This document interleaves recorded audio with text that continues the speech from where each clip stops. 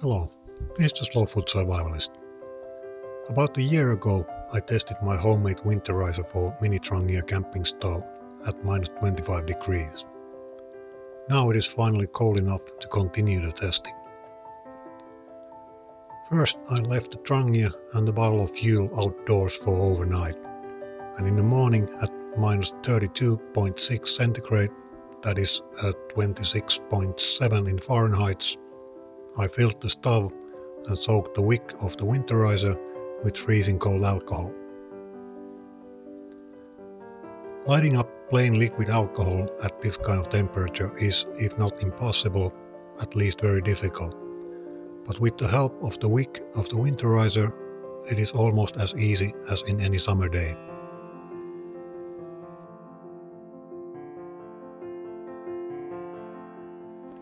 Then it was time to fill the pot with 500 milliliters of +4 degree water and wait.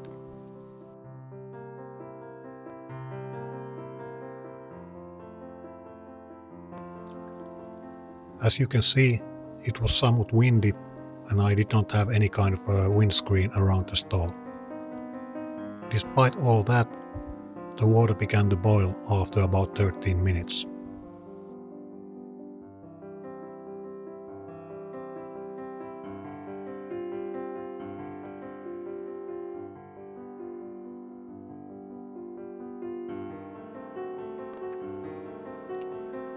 To test how large effect the wind had, I let the stove cool back down to -32, built a quick windscreen out of fire retardant fabric and repeated the experiment.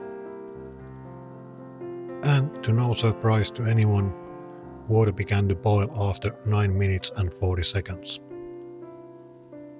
As conclusion, it is possible to use an alcohol stove at -32 degree weather with some help provided by self-made winterizer or preheater. However, the colder it gets, more important it is to protect the stove from the wind. Hope you enjoyed the video and thank you for watching.